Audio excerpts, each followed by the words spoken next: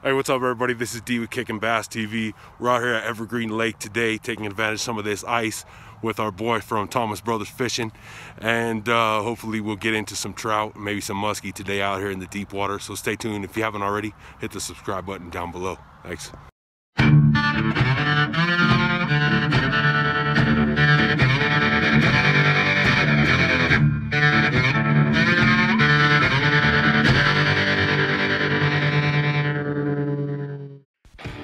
Alright guys, so we're up here at Evergreen Lake, like I said.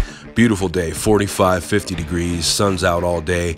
We didn't get in any muskie like we were hoping, but we did catch well over 20 beautiful cutbow and rainbow trout like these guys here.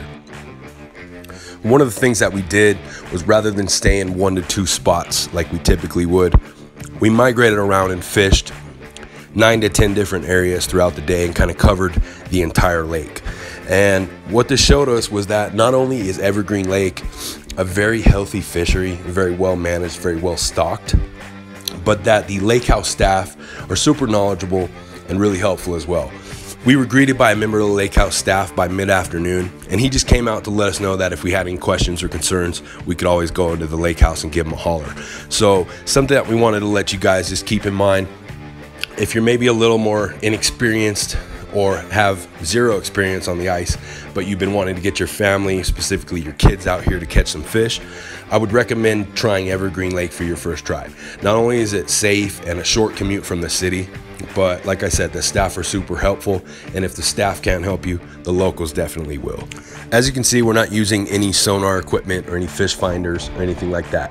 Now, with ice fishing, it's pretty consistent that you're gonna find them following the same pattern consistently around the lake. We found that they were feeding at a 12 to 14 foot depth the entire day, which is no more than a foot or two off the bottom.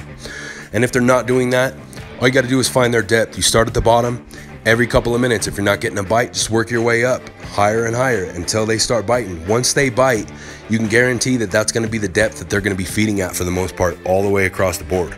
We hope you guys enjoyed this video, found it helpful. If you ever have any questions, don't hesitate to contact us here at Kicking Bass TV or my boy over at Thomas Bros Fishing. We'd love to try to help you with whatever we can. We'd love to share some of your content. As always, the best way to support us here at Kicking Bass TV is hitting the subscribe button down below and following us on Instagram. Until next time, we'll see you guys. Subscribe!